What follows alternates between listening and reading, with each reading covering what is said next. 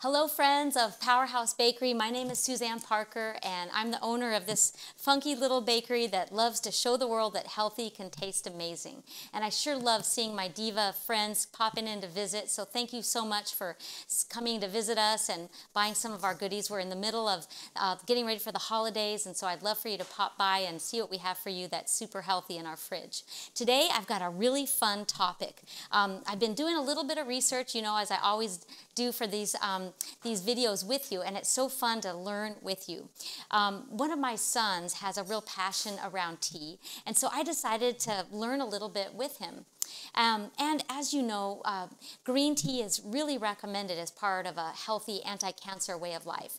And so what better reason to really delve into the category of tea and learn the different types, where they're grown, and what makes a great tea worth the expense, and what's kind of on the market. What do we find when we go to H-E-B and kind of explore the shelves to see how it's marketed to us, what kind of merchandising is around it, and what can we expect from a good tea, and always learning ways to go from good to great. So get ready for some fun, because we're going to explore together. There'll be a few in this series, so just know that this will be the starting point of really what it means to enjoy a beautiful cup of tea. So here we go.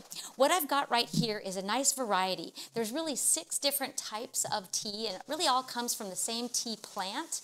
But what makes the teas different is how they are not only grown, but the region where they're grown, and then how they're processed afterwards. So I'll be taking you through this journey, but take a look at what I have so far. Here is our black tea. So I've done a little bottle display so we could really see what they look like. And this is the darkest tea. So this one is a brand that's called 2 Leaves in a Bud, which I think is an awesome name. You know me and my puns, so this one's right up my alley. This is an organic Assam. It is a black tea that has individually wrapped little sachets. So let me just show you what these sachets look like, because there's so much variety, and oh my gosh, there's so much I want to share. I'm going to try to hold back and just take it step by step. So with this beautiful black tea, I want you to see what this little bag looks like. Sometimes the bags are paper. This happens to be a very fine net, kind of almost a mesh. And some people say this is better. I'm going to give you more information on that, but let's just suffice to say that this is not a paper. This is a kind of an oil-based product that is kind of a net, so you can tell it's stretchy, and it's got, of course, got the little paper at the end that's the identifier. And this box has plenty of them in it. And let's for a moment look at the front of pack labeling of this particular tea.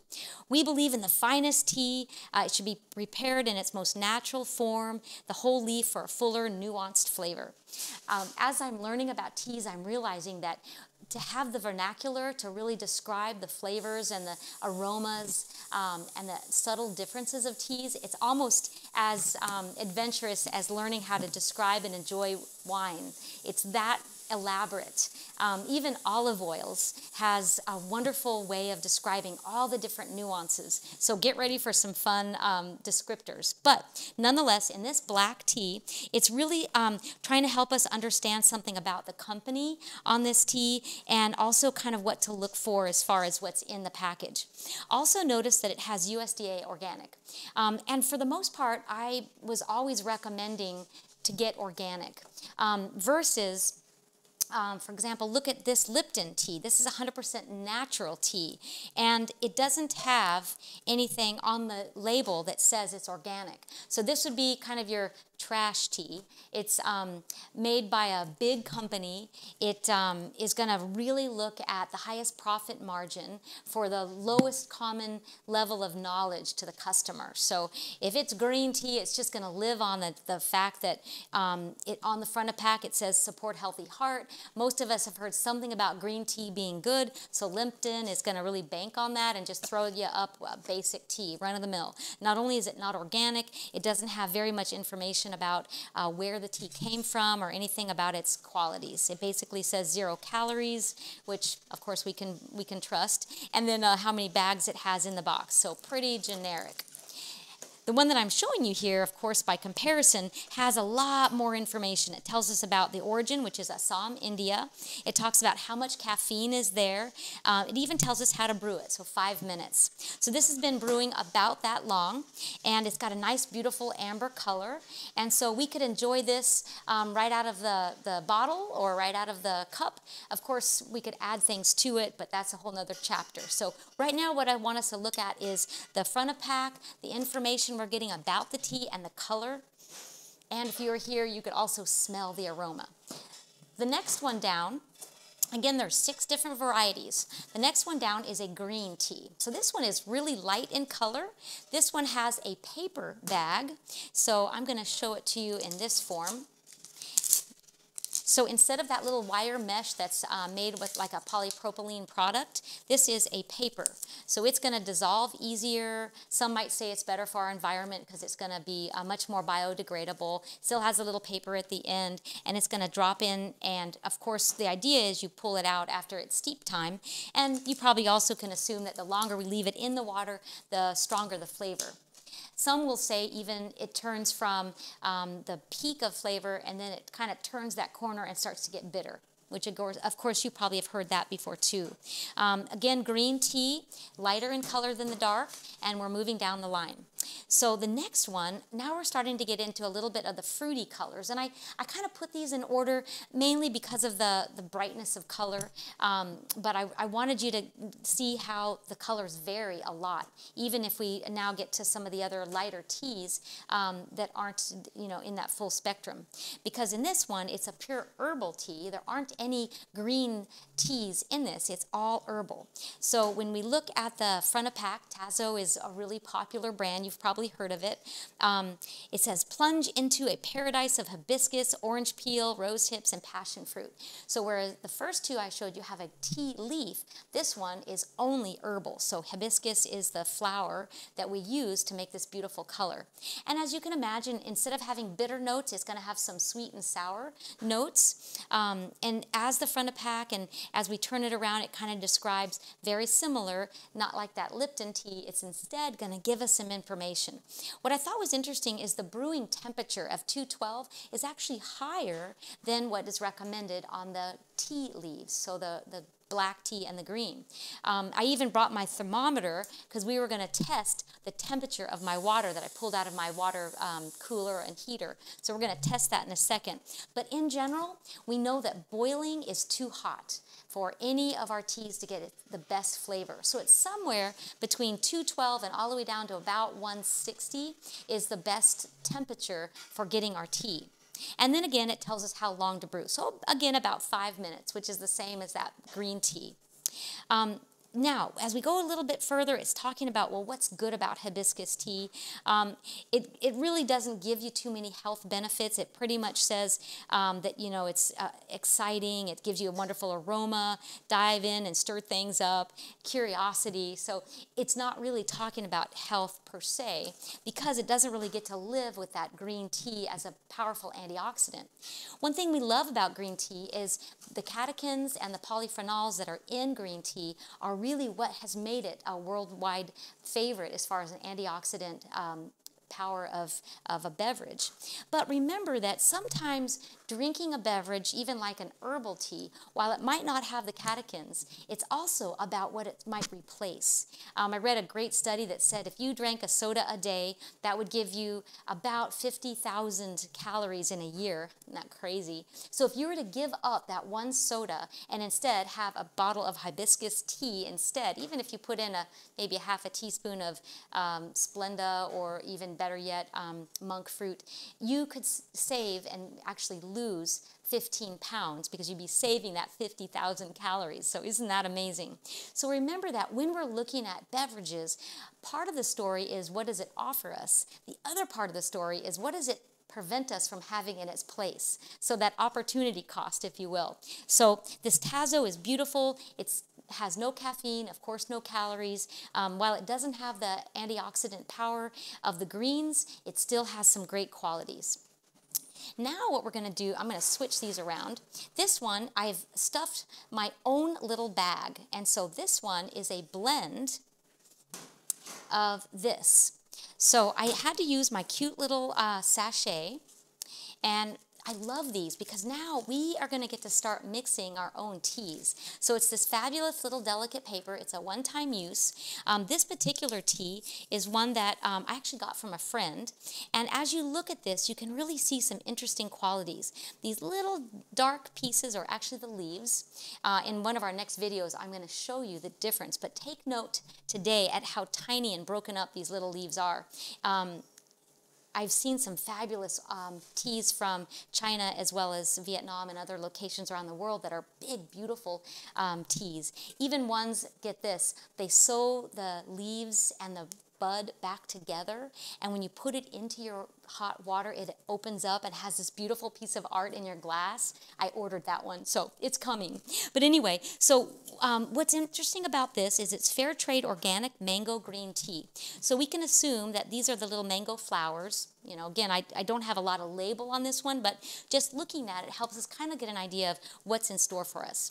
And to make a 12-ounce bottle of tea, it takes about 2 teaspoons, which is my little scoop here. And so you just tighten up your little sachet and you drop it in. And that's what I just did here. And I did let it steep for at least 5 minutes. And so now I'm going to take this out, and tea experts say you never want to squeeze the water out because that pulls a lot of the bitterness that was left in not only the paper, but in the residual of those tea leaves. So I'm going to take this out and drop it right into the trash, and now we have our beautiful, pretty robust color of tea. And again, this is a green tea with some mango colors and flavors. So when I smell it, it has very strong citrus flavors. So there's our mango tea with green tea. So again, notice the difference in color. Here's my black tea and my green tea, right? Not that much difference. You'd almost expect this one to be a black tea. Here is our other tea. This is green, and it is very light in color. So we can assume that the flavors are going to be a little stronger as the color gets darker. But what also I think is interesting is the nuances of the green. Sometimes when it's just plain green tea, it's going to have not only more polyphenols, it's also going to have some different subtle flavors. Lemongrass, even some citrus, even some bamboo flavors in this green tea. And also notice that when the tea is brought to us in the little bags versus wide open, it's going to probably be fresher. And so that's something that we want to be aware of. If we're going to buy loose leaf tea, we want to get it probably in a small quantity and keep it in an airtight container so that it really holds its aromatics and the delicacies of the tea leaves.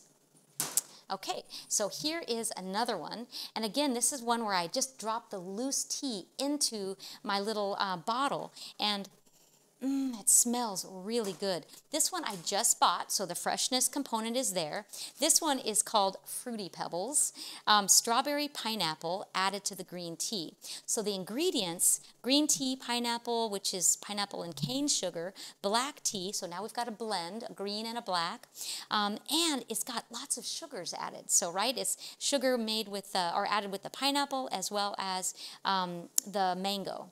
So, and then natural flavors, which we're not exactly sure what that's all about. So the interesting thing is when we start going into a flavored fruity tea, you can do one that's no calorie, or we can have one that has some kind of hidden sugars in it. But it certainly does try to help us feel like it's a healthy choice. Unlike the Tazo, it's got some more information on the front of pack that helps us want to think that it's a really healthy choice. In fact, it's even called slenderizing tea. Who doesn't want to buy something that's going to make us slender, right? But it's a little bit misleading because it does have added sugar. Not to mention, if we drink this, is it going to make us want even more sweetness? I know that's another topic. But what I think's so interesting is that in addition to being a slenderizer tea, it does have a little bit of added sugar. Also notice that it's giving us a caffeine rating. That's because there's some black tea and some green tea in this product. Again, if I flip it over, it gives me the brewing technique. So 1.5 teaspoons for 8 ounces. Remember, I said about 2 teaspoons per 12 ounces. So a lot of subjectivity there. But because this one has some of the herbals, the strawberry and the pineapple fruits, you're probably going to be tempted to have it a little bit stronger in flavor. Pour hot water over your tea. It doesn't say anything about boiling or not, so it's a little general. And then it tells you how to steep your tea. So it gives you a temperature here, 175 degrees. Oolong tea is 195 degrees, but we don't have oolong in here, so that's a little misleading, right? So in general, what we find is that the general market teas, whether they are a green tea that's considered kind of the extra high end, it's got a picture of the beautiful people that are gathering it, it wants you to think of where it's grown, and it's kind of appealing to our down to earth and small farmers, big change. Whenever we have front of pack information, it could be misleading, and of course it could have some valuable information. So buyer beware when we start looking at why and what do we choose our teas all about. So if I wanted to enjoy this tea, of course I'm going to have to strain it in order to enjoy it, but without all those little pieces of tea. So here I've got my beautiful tea cup.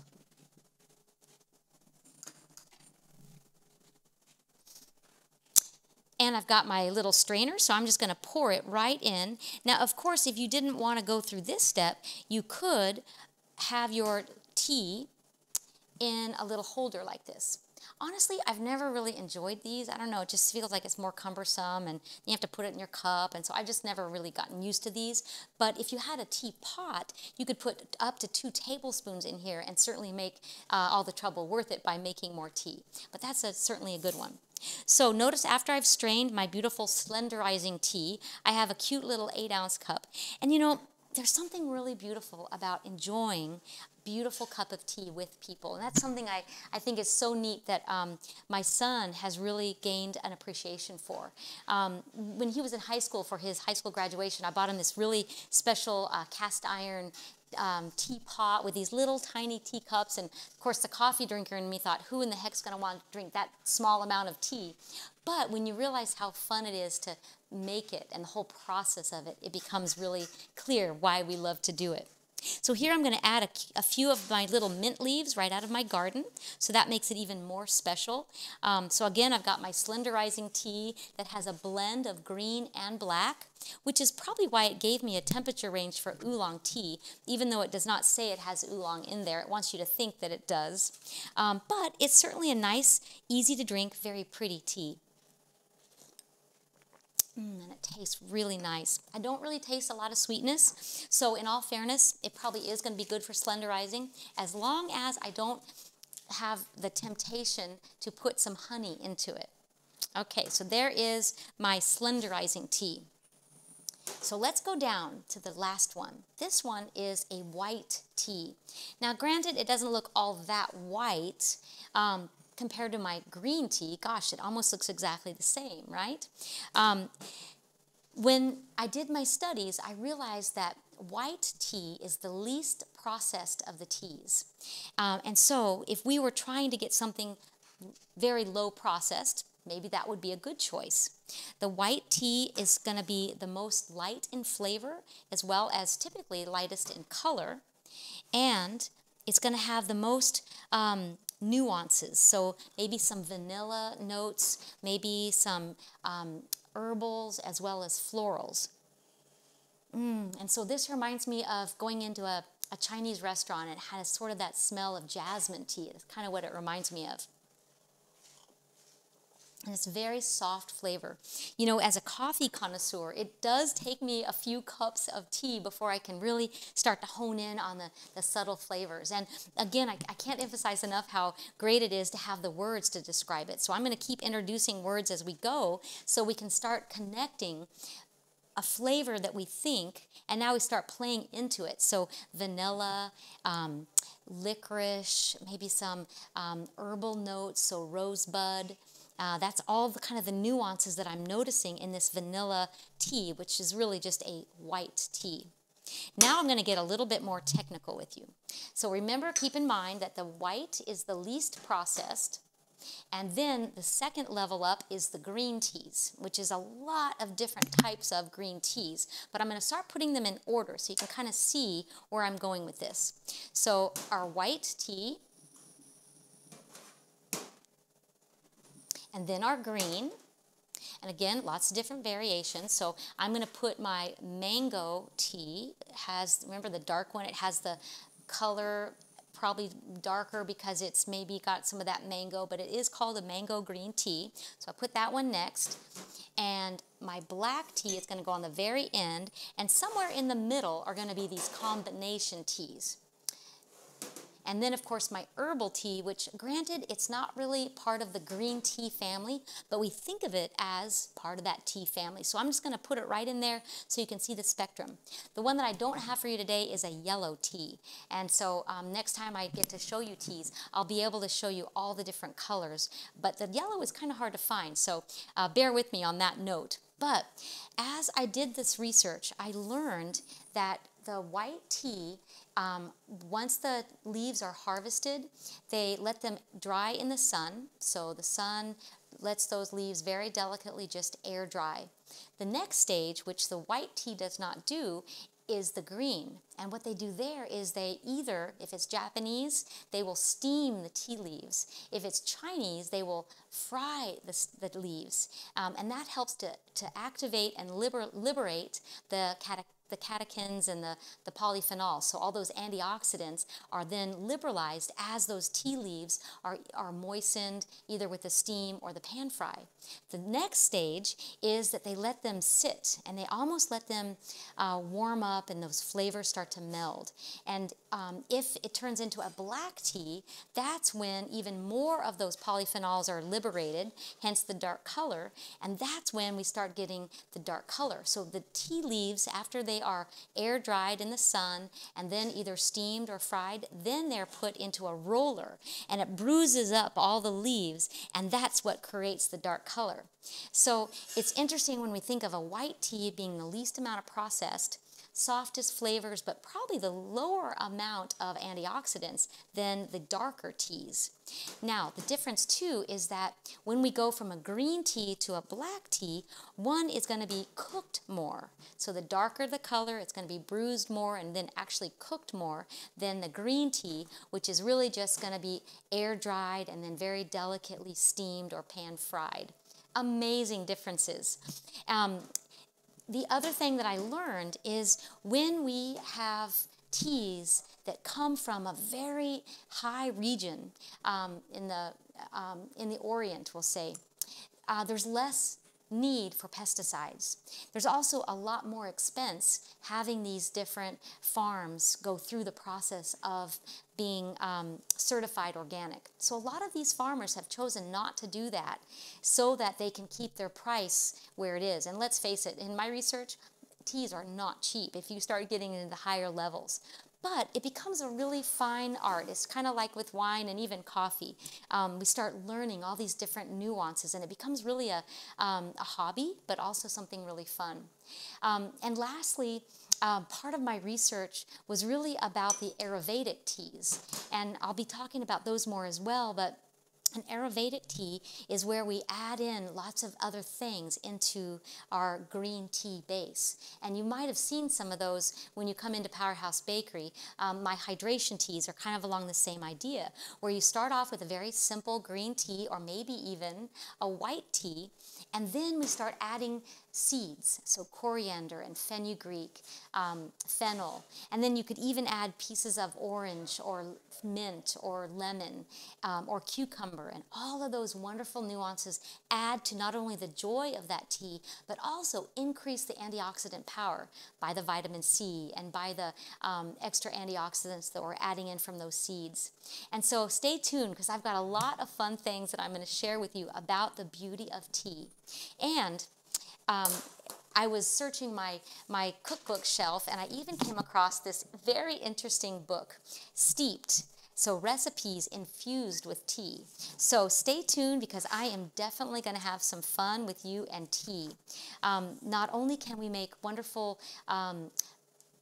flavored juices to add into things like muffins, but we can even add them to yogurts as well as smoothies. And so stay tuned for lots of fun things with teas. And in the meantime, I challenge you to hop online and explore the differences of the antioxidant powers of different teas and see what you have in your cabinet and see if you are sticking with Tazo or maybe the lean, green, organic machine of the tea market, or do you have the run-of-the-mill basic? So remember that even if you have the run-of-the-mill basic, it's still probably better than a sweetened drink.